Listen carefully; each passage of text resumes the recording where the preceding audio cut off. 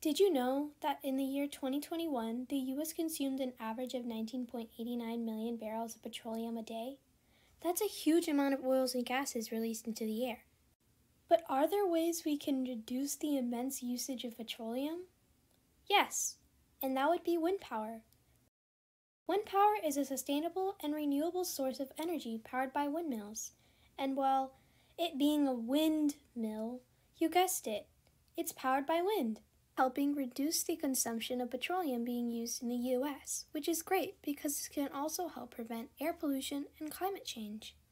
Wind power also comes with its benefits. It's not as expensive and is a well-paying job. It's also helping the U.S. economy grow. So what do you think about wind power? Do you believe it's a beneficial source of energy? Well, I hope this video convinced you.